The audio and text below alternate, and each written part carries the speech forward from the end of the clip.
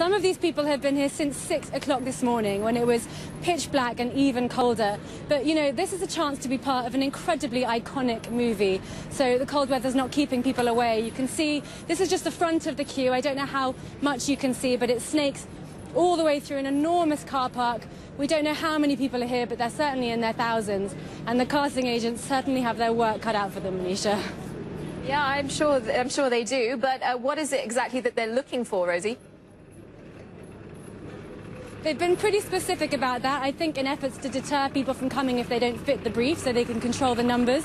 They're looking for a young woman of 17 or 18 and a young man of 19 or 20. We don't know exactly who they'll be. We believe they'll be humans. And they have been specific that they want them to be beautiful, athletic. So everybody here clearly thinks they meet those criteria, and they're eager to get inside and see if the casting agents agree with them, Manisha.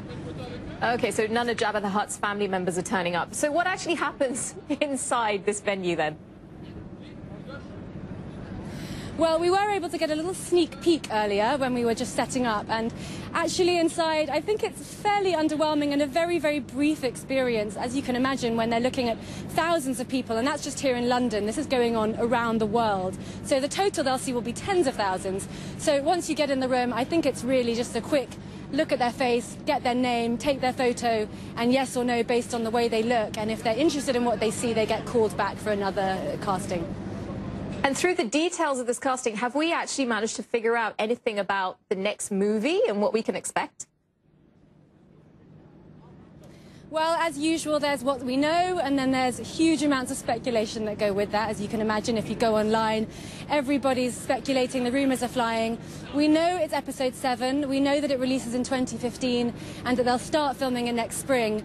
Beyond that, really, it's all speculation. Will the characters that we know so well return? Will some of the actors, like Harrison Ford, be returning? The rumours are flying around, and we'll all just have to wait and see, Manisha.